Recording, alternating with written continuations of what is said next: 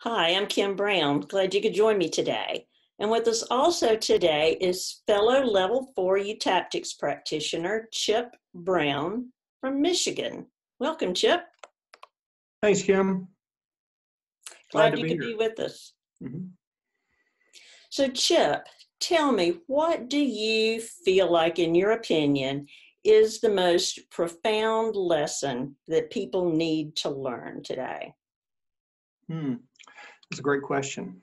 I think responsibility probably rates pretty high because it's so pervasive, the lack of responsibility. We see it in politics, we see it in our world, we see it in schools and that kind of things. The inability to step up and be decisive or to um, take responsibility for their emotions, their thoughts, what they want or don't want. It's difficult. It's difficult because we learn growing up that very often that our parents want to be responsible. And if they want to keep us as children inadvertently, they keep us in the role of a child, which is one of yielding, not being assertive, and not speaking up. And it's fine when you're a kid, but the problem is when you get to be older, that's not quite very effective. But their patterns grow early, and it's difficult to recognize and move out of those. And even many religions and other things support that same attitude because it's a position of authority and control. If you're responsible for them, then they control how you think, what you do, all those kind of things. So it's disempowering. And the truth is, to move into empowerment and control, we have to take responsibility. There's just no other choice. So, how exactly does someone go about doing that? Well, that's a big question. And actually, most therapies support that kind of attitude, shifting responsibility away from who did it to me, why it happened, and into our response of, okay, what can I do? What am I willing to do? And how can I do it? So logically, somebody first needs to decide, I'm willing to be responsible.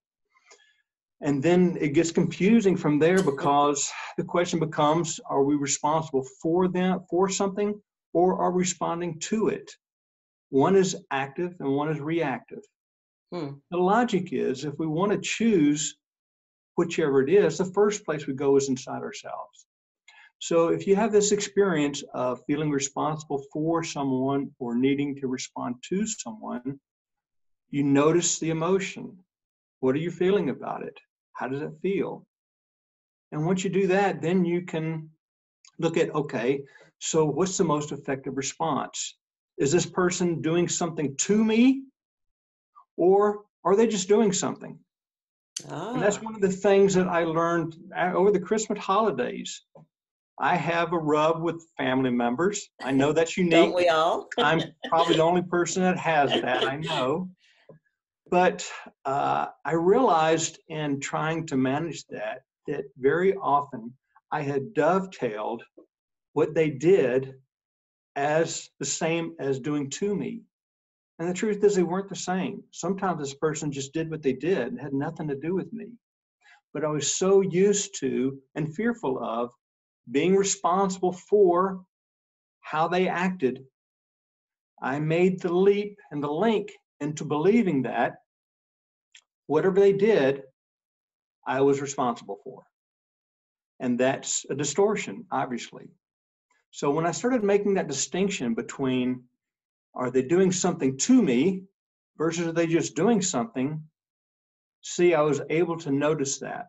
Yeah. And saying, oh, that's just that. And it wasn't. And it actually deflated it. And it also made the distinction, okay, so when they do something to you that you feel uncomfortable or anxious, hurt, they verbally aggressive or mean-spirited or something like that, now You notice the distinction, and now it's time to know how to respond to that experience versus being responsible for it. We both know as Fast EFT and most modalities that we can't control other people. We just can't. It's not within our world of power. But we can respond to them. And so being responsible for ourselves is not just being responsible for our emotions and by noticing them. It's also responding to what happens to us in an effective way. And when I say effective, what I mean is when somebody does something to you, that's when we need to be aware of our personal boundaries and then speak it.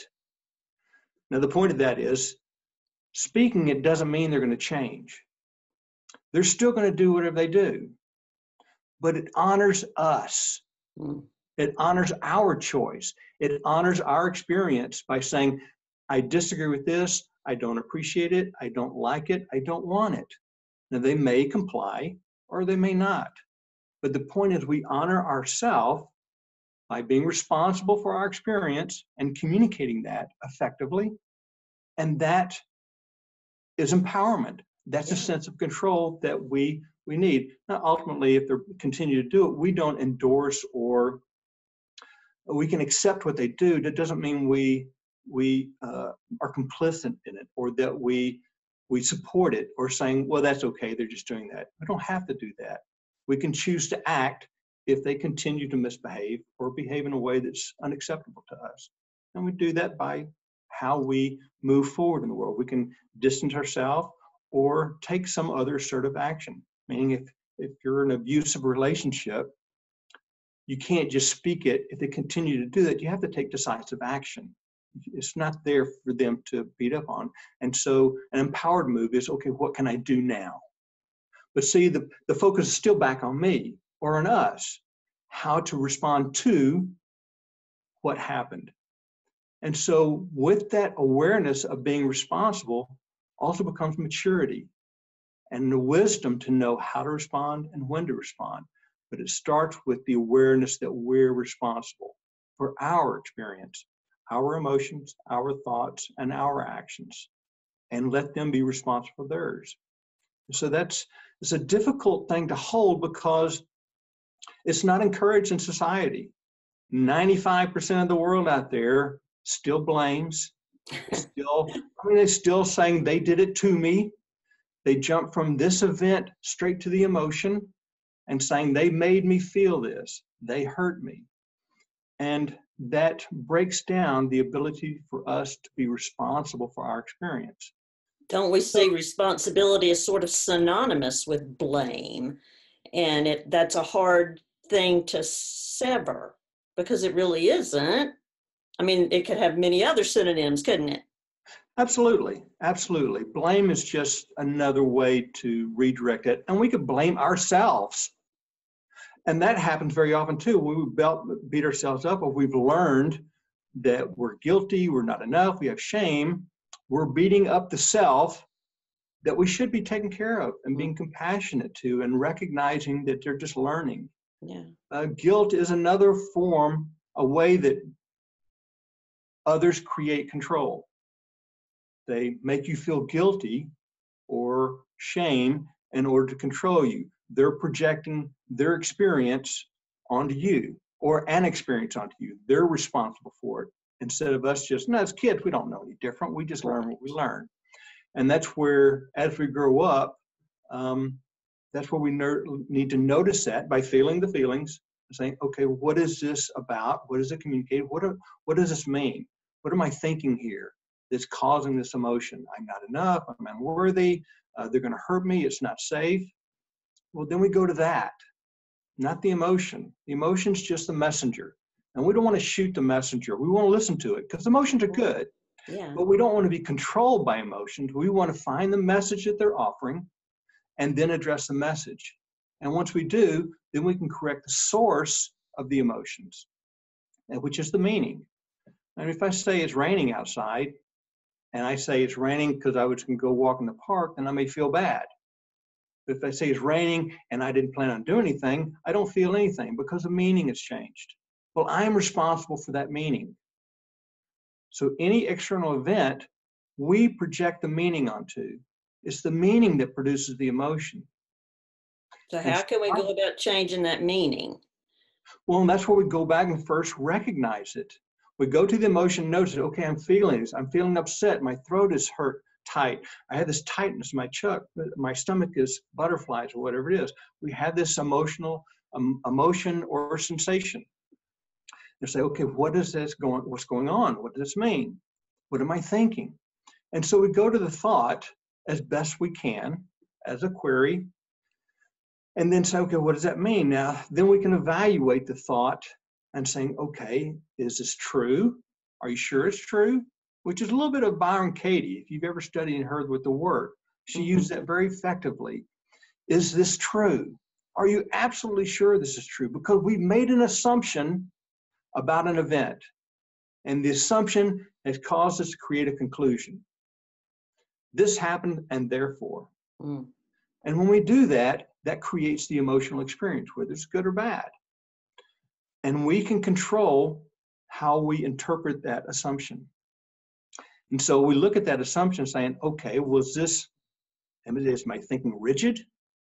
Is this black and white? Have I catastrophized it? It'll always be like this. Or is it just a distortion in our thinking? And so if we look at that objectively, then we can start to break down some of those supports that created the emotion. So ideally, we feel the emotion, we notice it. And the truth is, if you notice an emotion for 90 seconds without feeding it, don't feed it any thought. Feel the emotions and don't analyze it. It'll be gone in 90 seconds. Oh, wow. Because there's nothing to fuel the emotion. Good point. Granted, a lot of this stuff is unconscious, and they're unconscious things to drive it. But most of the emotions we feel, if we go into them, notice them, feel them, step into the emotion fully. I feel it in my gut. I feel it in my heart, my throat, the tension in my neck. Just notice it. Don't feed it any thought. Don't analyze it. And it'll eventually just it has nothing to support it. It just fizzles away. Then you go to, what was that about? What was I thinking? What was driving that? And then you can start looking at the thoughts or the beliefs that are supporting this emotional experience, this messenger telling you to pay attention. There's something that's not aligned with what you want, whether it's fear, whether it's want or desire, or whatever it is. The emotions and sensations are messengers. Just like if it's your body, you break a leg, the messenger is pain telling you to pay attention. The same thing with an emotion is driven by a thought. And so the thought is misaligned, or there's something going on to want your attention. And often when we just give it attention, it says, great, I just want you to listen to me. And then we can decide what we do, because sometimes we confuse fear with excitement, because fear and excitement are very close. When you're afraid, your heart beats faster, your breathing increases, your heart rate goes up, and your palms start to sweat. Well, when you're excited, your heart rate increases, your breathing speeds, your palms start to sweat. And so sometimes it's just noticing, okay, is this excitement because something new is happening I'm looking forward to? Or is it fear of the unknown and I don't know what's going to happen? But you can investigate it, saying, okay, and is this fear founded? Is it a threat of your life? You're going to speak in public. Okay, is that fear or is that just excitement? Is something new? The adrenaline, all the cascade of hormones and all those is preparing you to act effectively. Your mind is sharper. So these are good things too. When you have these hormones like epinephrine or adrenaline and cortisol, these are stress hormones, but they also are focusing hormones. They help you think clearly and pay attention to where you're at. Well, these are great if you're interacting in an effective way. So noticing the emotion, stepping into it fully, allowing it to give you the message, and then making a query. That way you can effectively respond to whatever the message was. So that's one way for you to be responsible for your emotions and for the thoughts. Am I going to continue to embrace this thought, or will I choose something else? I'm afraid. Well, I can handle this, because courage is not the absence of fear. Courage is acting in the presence of fear. So you can choose to be afraid, or you can choose to be courageous. Courageous. Yeah. So that's where our choice comes in. We evaluate the options based on those choices. Does that make sense? I know I'm kind of rambling a little bit. So the meaning that we give to it can help us to go down the trail to find where we developed this meaning. It's not a blame thing at all. It's investigation and a choosing, rather than, it makes me think of the react respond, and now I'm attaching respond to responsibility. It gives me the ability to respond rather than react when Exactly. I do have responsibility. I love that. I love that. Yeah. And the truth is, when we start to make a distinction between what I can respond to and what I'm responsible for, it changes how we look at things. Now, obviously, if we see somebody in distress, we want to respond to them. But that doesn't mean we're responsible for their distress. If they're angry and upset and screaming, okay, we can feel like, okay, did I do something wrong? Am I guilty? Or we can say, okay, this isn't me. This isn't about me. I didn't cause this. They're responsible for their experience, not me. Yes. And then you can say, how can I respond to that? By asking, is there something you need? Did I use something to upset you? And in that way, we can self-reflect too. Are my actions ineffective? Are they producing results I really don't want? That doesn't mean we're responsible for their upset, but it can allow us to recognize we have places where we can grow and we can be more effective in how we communicate what we want.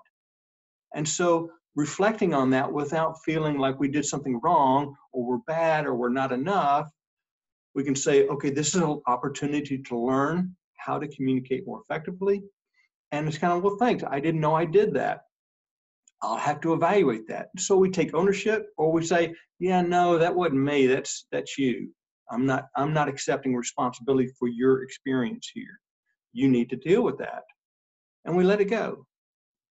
So that's the first, one of the fundamental steps in being more mature and growing up is recognizing our responsibility. And the truth is, many of us were raised by parents who were adult adolescents. Yes. And many times we recognize that. We look back now at our age, kind of like, man, they acted like children. Well, they were still stuck in that, and they taught us. So we know the source. Okay, great. It still means we still need to address our part. We can't control them. They had their stuff. They did the best they could. Their parents taught them just like they taught us. And so the bottom line is, when we take responsibility, we're saying, fine, all that, it stops here. From now on, I choose how I want to think. I want to choose how I feel. And this is a practice too. It just doesn't happen overnight. It's like exercising a muscle. You need to go out there and actively do it. And that's notice your experience. Step into it without analyzing it. Allow it to be felt fully. And then find out what the source of that upset or emotion was. Yeah, it's a big responsibility. It's a ginormous subject, and it's pervasive in the implications on many levels on how we got where we are, how we can get where we want to go, how others influence us that are not responsible for their emotions or their thinking. And that's a lot of people out there. I mean, if you think about it, how many people do you know that are purposely and consciously responsible for their emotions? Where something triggers them, they say, you know, that kind of upset me. I need to look at that. or they just don't get upset at all. They just recognize what they're responsible for and what the other one's not. See, once you start recognizing what you're responsible for, the distinction between yours and theirs becomes clearer. I know it's mine, and that's not it. Yeah. Okay, so then you're saying, oh, I'm very in control. I'm very calm because I know what you're doing has nothing to do with me. If you're not responsible for your experience, how do you learn?